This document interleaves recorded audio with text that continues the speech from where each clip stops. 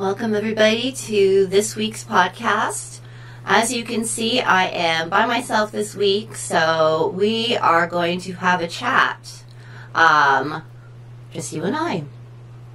I've had a lot of messages sent to me requesting Mafia, Canadian Mafia content, so I discovered a website that I want to share with you, and it's actually a really interesting topic. Basically, we're going to be looking at the Mafia map of Canada. So this website is an article, and it features two crime reporters and experts in Mafia crimes in particular. And they are being interviewed, so they are going to talk about sort of the hot spots in Canada where the Mafia either was or continues to be. So what I'm going to do is I'm going to pop up our map of Canada, and we are going to travel around and see exactly what's going on in each city. So the first city they mentioned is Montreal. Their name is Peter and Louis, so we're going to start with Peter. He said 385 miles from New York City, and traditionally a great place to smuggle, with very well-established groups. If you know anything about Montreal, you know about the mob history there, and also the history of the Hells Angels as well. The next expert, Louis, has to say, yeah, Montreal is one of the most important places in Canada, and not only for trade. We know that the connection between New York and Montreal is massive in terms of organized crime. Even criminals in Mexico, they know where Montreal is. And one thing that particularly facilitates operations for Latin America cartels is there's a large Spanish-speaking population in Montreal. That's interesting. I didn't actually know that. So Montreal, I think we all guessed that was going to be one of the ones on the map for sure. And to this day, there's definitely a mob presence there, amongst other gangs. So next on the list is Kingston, Ontario. And I never really thought about this when I was thinking about, okay, who is going to be on this map. I never would have thought Kingston, but Kingston has a really interesting history. Anyway, the first expert says that's kind of grad school for the people who go to Millhaven or Collins Bay correctional institutions. There's a lot of connections made. Well, true, they do make connections inside. Millhaven's a tough place, nicknamed Thrill Haven. Collins Bay, nicknamed Gladiator School. It's a pretty tough place, but that's kind of the older guys. The next expert says about Kingston, and also now with this new wave of criminals coming to these kinds of prisons, it will be very interesting to see and to understand how these new dynamics and interactions between younger criminals happen while they're in jail. It's completely different than with the older guys, where one group has one area, the other has another area, and they don't mix together. This new generation, they have a new way of integration and communication, and it's going to be very interesting. So yeah, there is definitely a new wave, younger sort of mob-style gangs, and a lot of it, of course, is white-collar crimes. One of the biggest issues in Canada right now, and it's not well known to the public, is that Canada is the hotbed of the world for money laundering. And it's kind of sort of the joke of the world, that it's so easy to launder money here. So that's sort of the new mob is dabbling in these white-collar crimes. So yeah, definitely has taken a turn, and it will be interesting. Next on the list is Toronto. So the first expert says it's got a bit of everything. There's a lot of real estate. Very true. Good place to invest. Every kind of group is there. And there's something anonymous. And you can live in a really expensive condo, do bad things, and nobody knows you're there. And you have a nice, reasonably quiet life. So, I mean, very true. Toronto is huge. You can definitely disappear there. Next on the list is Woodbridge, Ontario. So the first expert, and he's the only one that made a comment about Woodbridge, said that it's a very, very big place for mafia activity, very politically interested, very interested in real estate and business, very well dressed and kind of older. So I guess there's been a mob, I guess there's been a mob presence there for quite a long time. Next on the list is Hamilton, Ontario. So this is for sure. We actually touched on Hamilton a little bit when it came to sort of the old school mob. And I'll just put the video up here. It's our Bessie Starkman video. And we also took you to the rum running tunnels that you can see in Hamilton. They're all blocked off right now, but that is definitely the tunnels. And we have a little clip in there where we show you the area. So the first expert says, Hamilton is pretty rough and ready old mafia, leaning toward New York State. Some very tough guys out of the East End. And right now, really key people are gone, and it's a bit up for grabs. It had a flavor of corruption for a while now. The Hamilton stories just really go deep and really far back. Even the criminals don't quite get all what's going on. But there have been some big ones, you know, Moisitano, Violi, Lupino, and Papalia, of course. You know, big names. And it's the closest big city to New York State. When you're heading down there, that's where you go. And there have been some unsolved murders that are organized crime. So Hamilton, definitely old school mafia, definitely a presence there. I'm very familiar with Hamilton. A lot of people say that the city's run by the mob. Next on the list is Burnaby, BC. Very interesting point of connections, and unfortunately a place where several members of organized crime groups in the area have been murdered, so it doesn't sound like an ideal spot. The next expert says, and not a big mafia presence, like it's open territory for other groups that aren't mafia, so definitely there's going to be a West Coast influence there, a lot of immigrants coming across the Pacific, and settling in that part of Canada, so I definitely agree with that. Definitely a lot more going on over there aside from the mob in BC. Next on the list is Vancouver.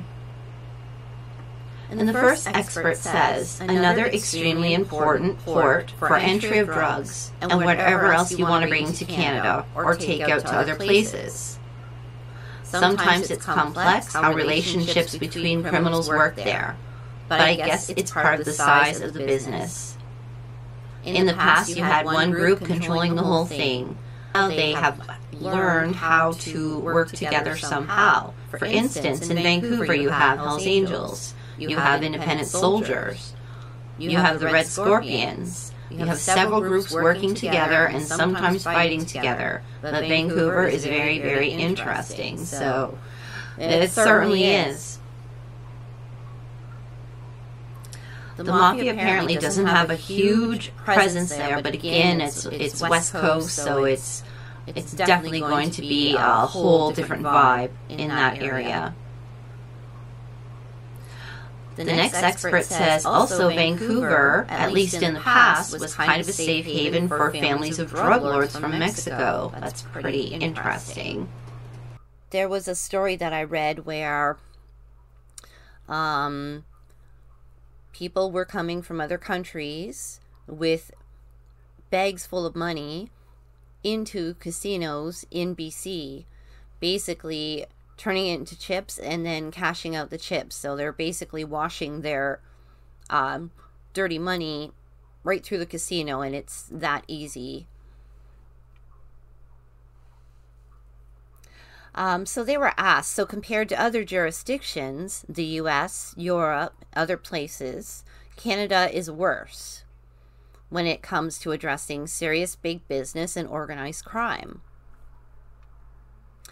And this expert says, yes, we heard the answer from a mobster who used to say that Canada is the best country in the world, complaining only for the weather. And of course, it is true, absolutely true, because there is a lower risk of detention and conviction in Canada than any other country in the world, including the United States and Europe. We have this tendency to bargaining down sentences, bargain down to a lower sentence in order to avoid the cost of long trials, and that's very, very true, and not only true for these sort of crimes, but many other crimes as well. For example, in Italy, when the Crown Attorney decides to accept the collaboration of an individual, it's because that individual accepted the idea of entering into the Witness Protection Program, and that's the only condition to bargaining down a sentence. So, different way of dealing with it.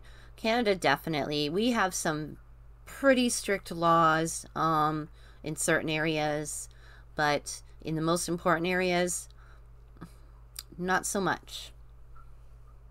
And speaking of the Mafia in Canada, we have an opportunity actually to see one of Al Capone's hideouts. It's pretty far away from where we are. It's possible we might be able to take a trip there in the spring, but it's really, really interesting, and I just wanted to share it with you. It's been sitting there empty for a pretty long time, and but people have visited it actually, and I will pull up a picture of it and show you. There's a few pictures of it actually. Pretty creepy. It's been boarded up. There doesn't appear to be an owner. And apparently under this hideout are tunnels. No, it is located around the Ottawa area. But I just thought that was really, really neat. And just because I noticed other urban explorers have actually taken pictures of the inside of it, which I will put up here if I can find them. It's just a neat little history. Al Capone, of course, is one of the bigger names in Mafia history, and he definitely had a connection to Canada. We touch on that a little bit in the Bessie Starkman video, but most certainly he did, because there was one point America was going through prohibition and Canada wasn't so much. Even back then, Canada was pretty lax on laws of that sort, mostly because they were either worried about the Mafia, afraid of them, or they were basically being controlled by them, possibly friendly with them. So that is Al Capone's hideaway cabin. Also, there was another story here, keeping with the Al Capone theme. A boat was found in Canada, believe Ontario.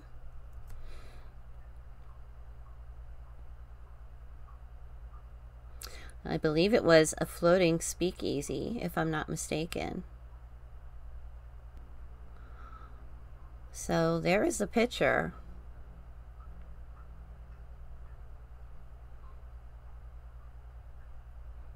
Very interesting. Prohibition era.